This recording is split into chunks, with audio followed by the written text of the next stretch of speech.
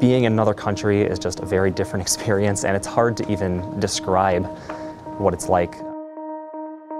So this research was on the diaries of Dr. Maria Madi. Dr. Madi was a physician in Budapest during the Second World War, and she was isolated from her family. Her daughter had moved to the United States right before the war started, so she was kind of alone in Budapest.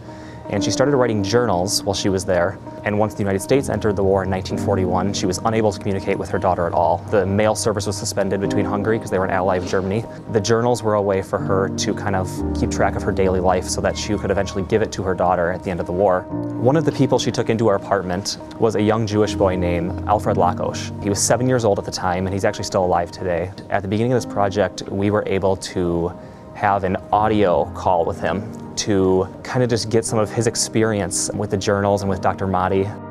It was a really surreal experience to be able to talk to somebody that was actually in the apartment with Dr. Madi and to actually have that lived experience.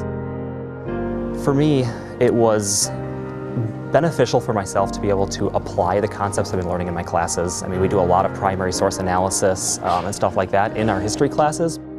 It was amazing to actually be there and physically be able to see some of the census material and the building plans for places she had been. As an undergrad, it was a wonderful opportunity. Not many other students get the opportunity to go do research abroad, which was great because we had started doing work here, but it really was very helpful for us to go and work at the Budapest City Archives and actually see the places that we were writing about. One day we kind of did an exploration of Budapest and we found the actual apartment that she lived in while she was writing these journals, and the apartment's still there, it's still standing.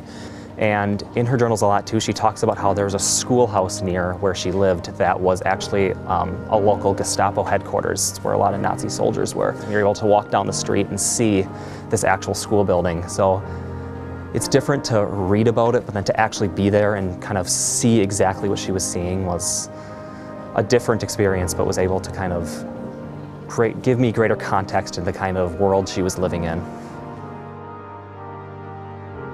History is still a living subject, and being able to actually work with one of these new sources, seeing how history is revised and edited and continued, was a great experience and a great way to see how the history subject is still alive today.